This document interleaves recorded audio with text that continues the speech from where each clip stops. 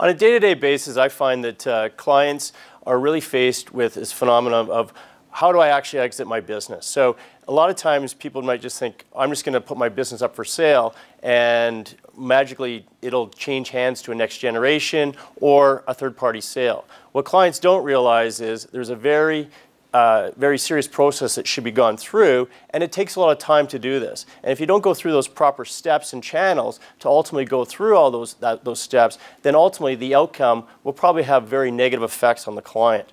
And these could be that you could ultimately choose the wrong successors or ultimately just not extrapolate as enough value out of that business as you otherwise would have had you gone through the proper processes and systems. Well, I guess my experiences are generally most companies aren't prepared for a transition. That would be one of the things that I think we often find. It's very rare to see a company that's sort of thought that far ahead. And then I think also too, you know, for families, I mean, part of that whole transition plan is kind of thinking what's the next steps that occur after that.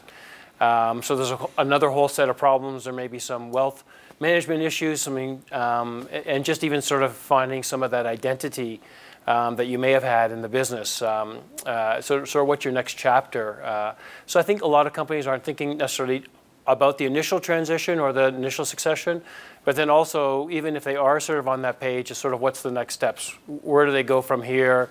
How do they communicate this with the family? What are the next steps with respect to wealth? If they've built up a lot of wealth in the business and now they've monetized it, you know, where do they go from there? You know, what is their sort of game plan, sort of legacy, long-term vision from there?